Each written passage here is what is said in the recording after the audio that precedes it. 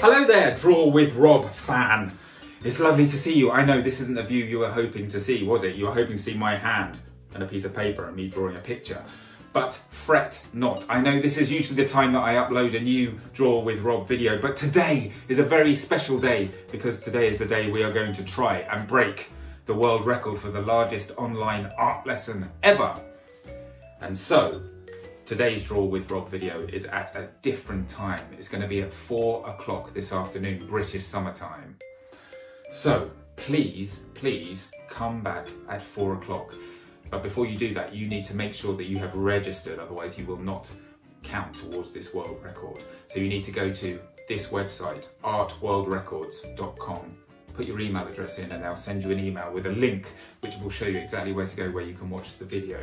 The video is going to be just like the other Draw with Rob videos, except you know what, it's going to be live. Now I'm a little bit nervous about this, but it's going to be totally live. So there could be mistakes. Ringo could barge in halfway through and just start barking. Hopefully that won't happen, but who knows?